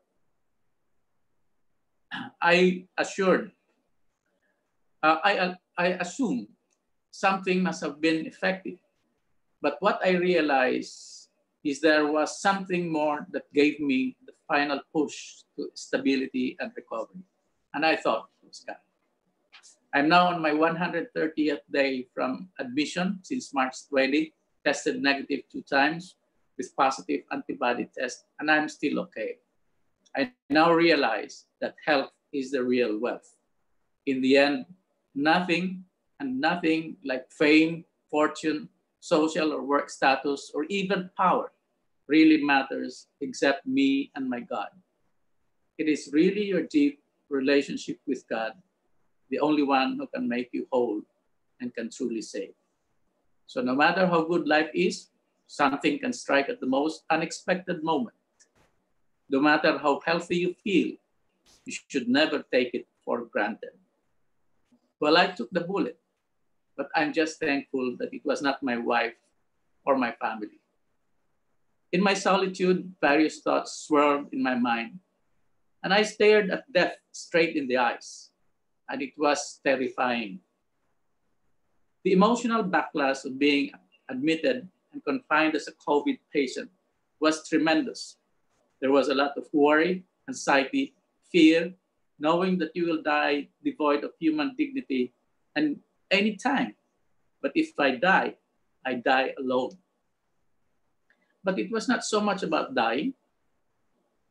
Then it was about dying spiritually unprepared. And that was the terrifying thing. Alam mo na, saan ka pupunta? Baka mamaya doon sa mainit. No? Now I know how it is to be on the other side of medicine. They drew blood every now and then, endless drop of blood, examinations and tests. You can barely sleep. Then here comes another nurse coming in to take your vital signs or draw blood again. I know now how it feels to be a patient. Treating patients is more than just prescribing or giving medications. It is touching their hearts and spirits. Unknown to me, many prayed for me, and that I found out later. Prayers gave me strength, and it really works. In my case, I was totally stripped of everything, and that feeling was really humbling. As I recover, it is a constant struggle to get my life back. In fact, I still have apprehensions on social reintegration. So just to cap everything, in my hour of greatest weakness and need, I found God, the only one who truly saves, with His mercy and grace. Mercy being defined as something like God or you are spared of a punishment that you deserve. And grace is when God gives you something that you do not deserve, And so when he's generous with both, then it is called blessings. So our faith tells us that it sees the invisible, believes the improbable, and receives the impossible. Thank you. Thank you so much, Dr. Abelardo. That was really an inspiring story po, no? Thank you for being honest and being open po in sharing your story. We really appreciate it. And before we ask the next question, I think on behalf of everyone po, we would like to express how happy we are, how elated we are that both Dr. Rody and Dr. Nelson have overcome COVID and they are still with us. We are really elated because your mission, like mentioned po in the chat box po, that's something that you still have yet to finish. That's the prevailing notion po, and we really are very very fortunate that we still have you to this day. So the next question po, it touches on the what Dr. Nelson just recently mentioned po, ano po, with regards to apprehensions, anxieties, or fears po regarding social integration. So now that you have recovered, that's for Dr. Rody and for Dr. Nelson, so how much of a factor po ba yung, let's say, how do I protect myself? Sana hindi ako ma-reinfect. Because for example po, for my patients that I have been seeing, that has been the primary concern po kasi parang how do I go back to society? How do I go back to my pre-being infected routine? So how much of a factor does that really affect you, let's say, on a day-to-day basis po? Let's start with Dr. Rody before Dr. Nelson po. Dr. Rody? Yes, well, after getting hit with COVID, I've been very careful already. I have been warned by a lot of people to be extremely careful. So I have not been going back to the clinic yet. I do video calls or telemedicine for the last month. And I do exercises every day and then try to take healthy food, no, as much as possible. So I guess it will be sometime before I resume my clinic. Thank you, Sir Rody. And for Dr. Nelson po, may we hear your thoughts po, sir, on that question? Well, thank you. I guess that having had this experience really forces you to rethink about your option. The first thing that happens is that you try to be very careful with yourself to the point of being paranoid. You see other people as potentially being a COVID patient, and he or she is going to infect you when he comes near. So, oops, don't come near to me. So you exercise precaution by social distancing. You wear the proper protective equipment like mask and even face shield, and put in your gloves when you touch something. You don't socialize. So we've been keeping to ourselves, largely confined to our homes. What about practice? The calling of a profession is something that says that you cannot really neglect your patient. So even in the comfort of your home, you still attend to your patient. You take the calls, you prescribe medications, and you attend to them as much as you can. But the most important thing is you talk to them. You talk to them and give them the assurance and the reassurance that everything is going to be fine and that your prayers are always with them. Thank you, Dr. Nelson and Dr. Rody. So, Dr. Susie, go ahead. So I think we're going to ask Dean Charlotte and Chancellor Menchie to also come into this discussion. And I was going to ask Dean Charlotte to respond a little to the presentation of Dr. Roa, because I think what we saw today was the state of the art of treatment, which he beautifully captured in 10-15 minutes. So I was going to ask Dean Charlotte to respond to that and what this means for teaching and training of our doctors and all those people who are listening to us right now. Well, as you can see, this is a disease that has continued to evolve, no? I think at the outset we had a lot of mortalities because we didn't really know how to treat it. But we now have a deeper understanding of what it is. And I think that's the reason why our mortality rates now are going down. We have access to the medications, and we have a better understanding of the pathophysiology, as you can see, as was presented by Dr. Roa. And the mutation of the virus has been found. It has mutated. And thank God that we have also the Philippine Genome Center, because the initial swabs that we had were analyzed. And we now know that the particular gene, a characteristic of the COVID-19 that's in the Philippines. And I think that's going to help us even further. So we know it's more infectious, but less fatal. And I think that's reassuring in a sense, because then we have a better ammunition against this virus. Our doctors are actually getting more experience as well with how to treat this disease. And I think if we are able to balance out the optimal treatment in the hospitals and the community intervention that's supposed to happen, where people are following the guidelines of mask, wearing a mask, social distancing, and hand washing, I think we have a better chance of winning this war. And I think it's really a whole of society approach. So as the doctors are getting more experience and the hospitals are able to cope with the disease, I think in the communities, our local leaders should be able to control and quarantine and isolate those who might be having COVID or mild COVID. Perhaps they should be quarantined. I think this is the key. Dito yata kulang eh.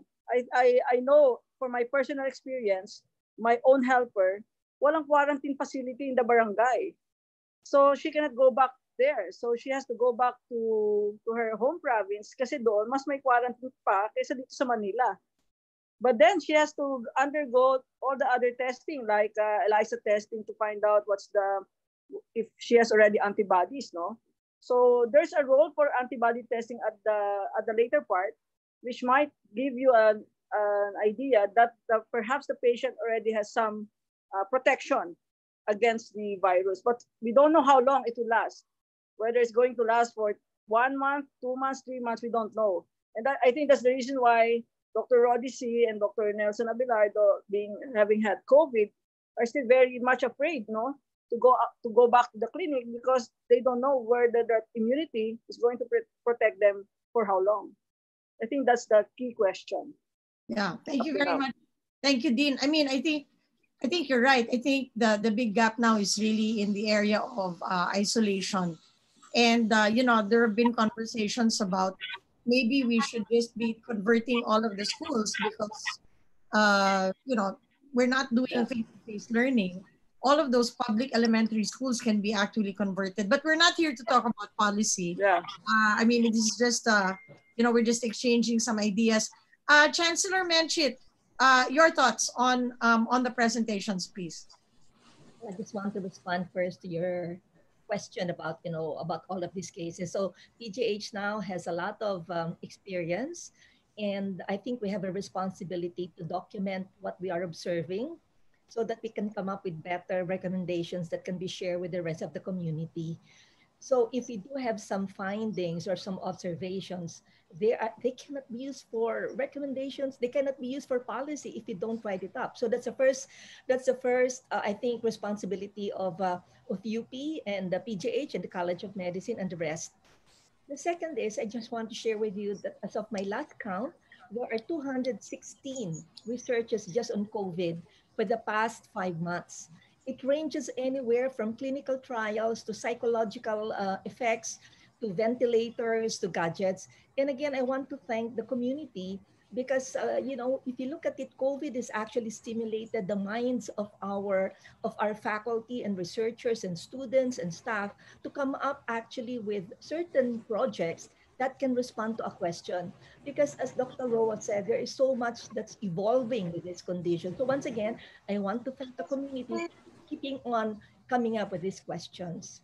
But now reacting to the two presentations, I want to take the non-clinical part in the sharing of the two.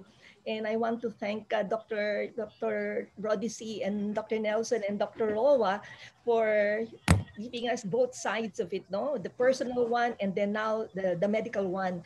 And there are a few things that Dr. C and Dr. Nelson actually mentioned. And that's where the compassion factor of doctors come in. You know, they say that compassion and empathy are supposed to be foundational for doctors, but time have shown that they can be enhanced, they can be enriched. And we have to do that as an exercise for doctors. For instance, Dr. Rody Sy was mentioning that, you know, we tend to forget, you know, he wanted to eat, but, you know, we doctors are so strict. But you've got to be a bit sensitive to how they feel, and the feeling of being alone and getting somebody to talk to them, even from a distance. These are very non-medical things, but I think we should appreciate that we have to find a way to reach out to them. So maybe for us in the administration as trainers, you know, and maybe the challenge for us, Dean Charlotte, is how do we bring in this kind of lessons to our students, to our residents, to our fellows? Kasi yung pagiging compassionate, you know, it has to be, yes, we say it's built in, but I think we have to, more than ever, we should be compassionate and learn these lessons. And there's something that Dr. Roa said at the end. It's not just the doctors, even the health workers need it. So when you look at the whole game, we're not just dealing with the doctors, but also with the patients. So I think, you know, this is an excellent lesson for compassion, and we should be more conscious with this kind of sharing, because it's so hard to teach it. You have to hear it from the patients themselves, and that we're just lucky that we're hearing it from doctors themselves telling us, hey, you know, when I was sick, this is how I felt. And maybe it's also time for us to reflect when we were sick, when we were operated on, when we were, you know, in bed, how did we feel? Because that's the way our patients feel when they're actually there in the other side. And as Dr. Nelson said, it's different when you're in the other side of the game. And we don't have to get to that point, but listen to the lessons, listen to the stories, so that, you know, we can be better doctors eventually. Thank you, Chancellor. Okay, so Raymond, let's take a couple of questions from the audience. Go ahead. So, but before that, Dr. Susie, I think this is the time when we could share our presenter polls. That's tradition po kasi after the presentation. So, for those who are in the Zoom webinar and are able to put in your your answers po for this questions, mainly on how the presentation came about. And as all of the questions are trickling in, this is the point wherein we introduce, list down po yung mga nakalista po sa ating mga registrants. So right now, we have 1,848 registrants to date. This is the highest in the 15 webinars that we have had. And in addition, we are full house as mentioned po earlier dito po sa Zoom webinar, and also we have more than 300 who are tuning in sa live stream po ng YouTube. So maraming salamat po sa lahat-lahat po na sumusubaybay at nag-tune in po para po sa ating webinar for today featuring Dr. Rody Sy. For our registrants, we have those who have registered and attending po all the way from the Indigenous People's Hospital in Aritao, Cagayan Valley in Region 2, the University of Northern Philippines, Alamut, Ifugao, Cordillera Administrative Region, the Philippine College of Occupational Medicine from Batangas in Calabarzon, the Provincial Government of Aklan from Kalibo, Aklan in Western Visayas, Silliman University Medical Center from Bantayan, Dumaguete City, Central Visayas, and Pangutaran District Hospital from Pangutaran, Sulu, in Bangsamoro Autonomous Region in Muslim Mindanao. And as mentioned also earlier, I just wanted to share to Dr. Rody Sy, Dr. Nelson Abelardo, and Dr. Roa, pinapanood po tayo outside of the Philippines. We have those who are tuning in all the way from Moscow in Russia, from Ontario, Canada, from Laguna, Niger in California, from San Ramon in California, Surakarta in Indonesia, and from the CNTCM Medical Clinic, Singapore, and the Health Hub in Al Futtaim, Dubai, United Arab Emirates. So lahat-lahat po 'yon have been successful in terms of tuning in, and we are very happy for them to be able to join us. And as you can see, we are sharing po the poll results. Overwhelmingly, the presentation, as always, has been very well received. So the presenter po demonstrated thorough knowledge, well prepared and organized, and spoke clearly and audibly. Very, very consistent with our previous webinars po. Maraming salamat sa lahat po ng sumagot ng ating presenter polls. And at this point, let's start with the Q&A questions. So for our Q&A, and this question has been upvoted, and this is for Dr. Camilo Roa. The question reads, would an oxygen concentrator help COVID-19 patients? Sir Milo? Yes, thank you very much for that question. But before I do that, actually, since it's an opportunity, I'd like to echo concern of Chancellor and Charlotte on the healthcare worker, because I think in our system, one of the weakest in the link is the healthcare worker. And this is a disease that takes them off sometime. They have to quarantine themselves and wala nang matira. And this thing is going to go on for a while. So yung mag-duty, okay lang first month, second month, fifth month na, and so on. Talagang nagpa-fatigue sila, and we just have to talk to them kasi minsan nahihiya magsabi doon sa mga admin. So that's just a message.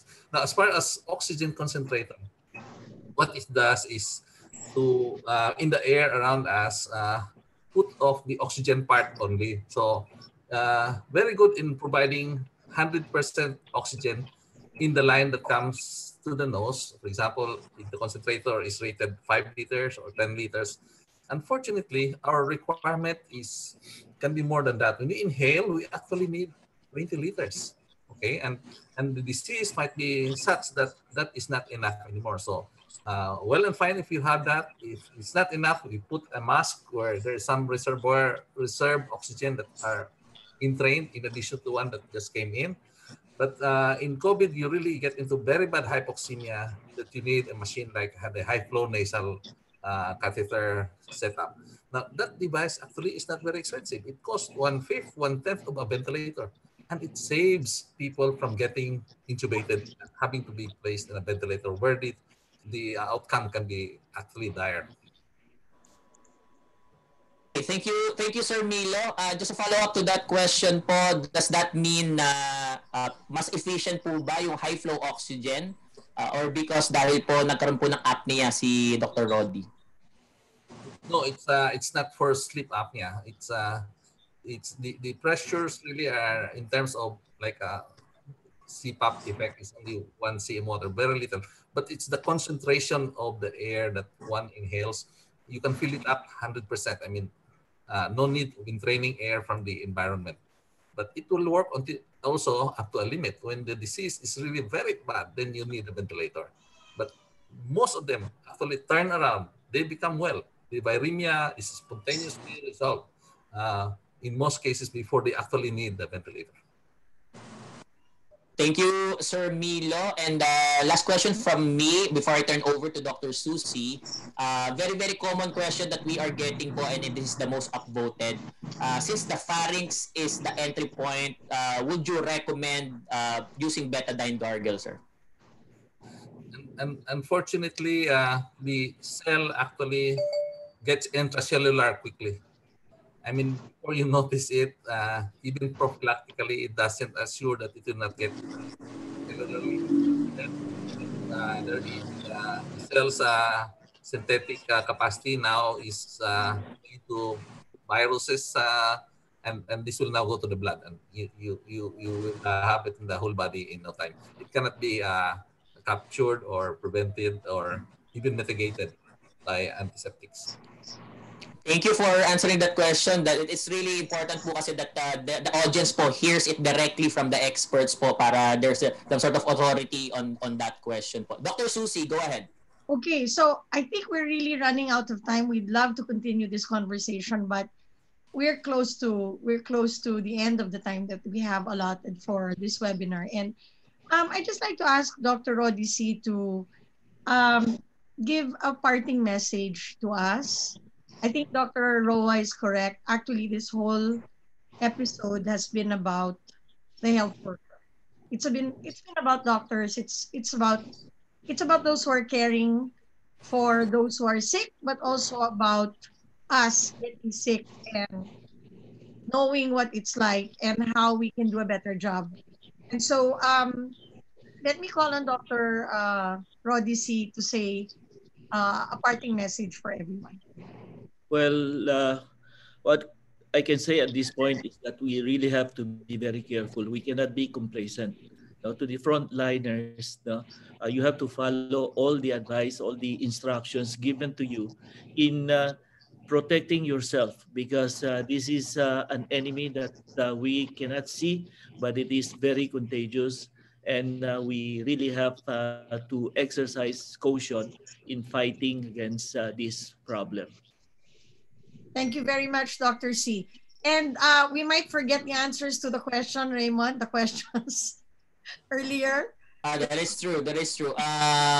May we have the post-webinar questions po be flashed on the screen so we can. Okay, so I'll read the questions, Dr. Roddy, and perhaps you could provide the correct answers po as tradition, sir. So for the first question, it reads, the following are risk factors for increased mortality when afflicted with COVID-19, except? The answer is correct, no? Except female sex. Although females are also affected, but the data showed that males are more affected than females. The other entities there are all correct. Thank you, Sir Roddy. Second question reads, the cytokine storm occurs during which time period of the illness? The answer is balance between the first and second week, but to me, it's actually the second week. From the course of my illness, the cytokine storm or all the inflammatory markers occurred during the second week. And I think this is also collaborated by Dr. Roa with his presentation. Thank you, Sir Roddy. And finally, for your last question, sir, which medication has been seen to be effective against the coronavirus? Again, as shown by the presentation of Dr. Roa, at this point, it is only remdesivir that is considered to be effective. Although maybe we need more data, no, because this is still under study. The others, we have said earlier, chloroquine and then the lopinavir have been discontinued, at least in the Solidarity study. Okay, thank you so much, Dr. Roddy. And before we have our closing remarks, speaker to give her final message, po, may we have the final message naman po from Dr. Nelson Abelardo. Sir Nelson. Well, we think that the front line should be in the healthcare facilities and the healthcare workers. I honestly think that the front line of the fight against COVID should be shifted towards the general population. We owe these things upon ourselves to take good care of ourselves. And if we prevent the infection from jumping over from one person to the other, then maybe we shall have done the country a very, very good thing because we prevent the spread of infection. So that should be the message that should be given to everybody. Thank you very much, Dr. Abelardo. We're going to have a closing remark also from Chancellor Padilla, just a few words. Well, COVID-19 allowed another opportunity for creativity. Whereas, before we said, as Dr. Susie said, we used to have a face-to-face grand round. We now have the virtual grand rounds. And today has been such an excellent way to start the series. And there are a few lessons we have to remember. The doctor is a patient and the doctor is a doctor. And the doctor is a patient. A few things. You have to trust your medical team. Two, these are times when you have deep appreciation of the things that value in your life, like the family and friends. And as both Dr. Roddy and Dr. Nelson said, you really just have to trust God. But there's such a thing as the lessons for the doctor. For us doctors, the lesson really is that when we're dealing with such an unknown, we have to bring in everybody on board. It has to be a team effort. The second, which I mentioned, is that we've got to be sensitive. We've got to be very sensitive to the feelings of our patients. And the third, we are just instruments. And at the end of the day, no matter how hard we try, God has to make a decision whether a patient can be saved or not saved. And as Dr. Nelson said, health is wealth.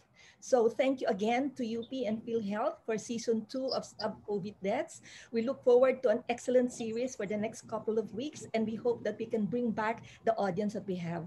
Thank you, Dr. Susie, and thank you again, Dr. Raymond.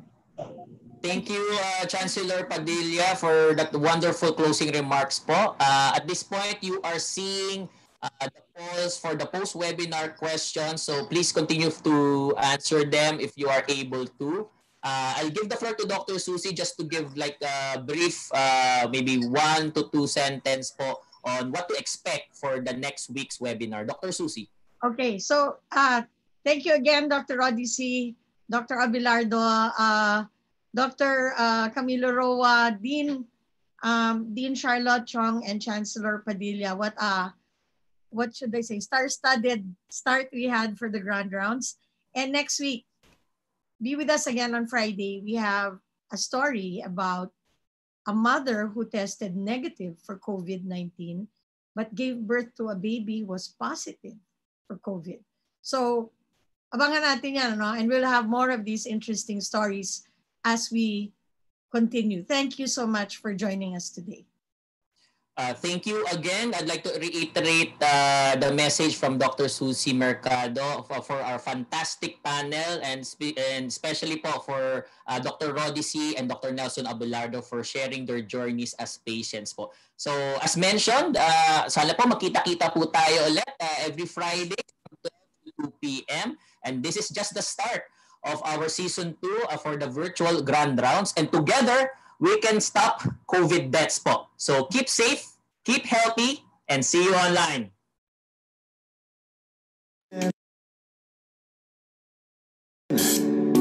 The enemy remains unseen. I'll keep your hand in mine.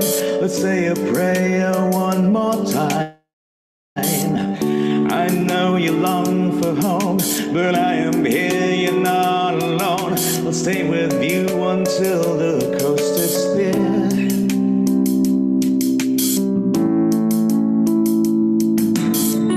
The others pain before my fears, the others laugh before my tears, but right behind the mask, I look into myself and ask, do I have strength to carry on?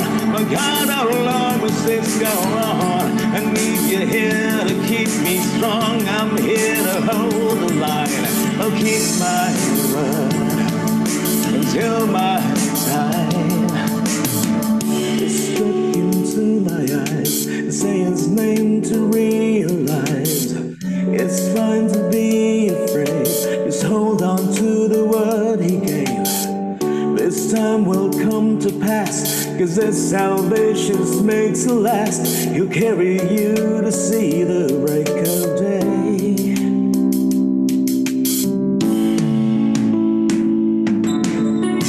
The others pain before my fears, the others laughs before my tears, but right behind the mask, I look into myself and ask, do I have strength to carry on? But God, how long must this go on? I need you here to keep me strong. I'm here to hold the line. I'll keep my word until my time.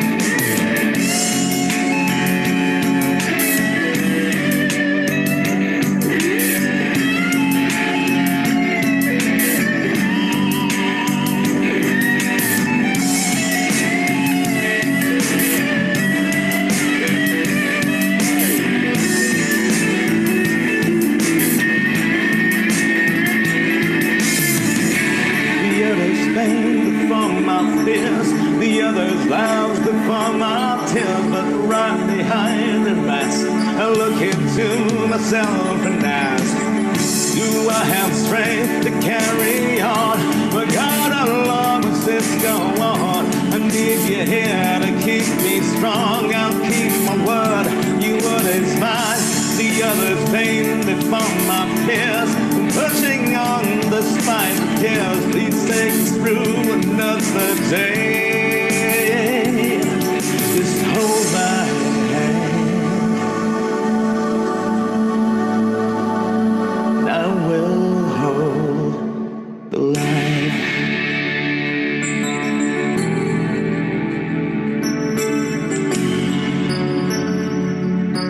I will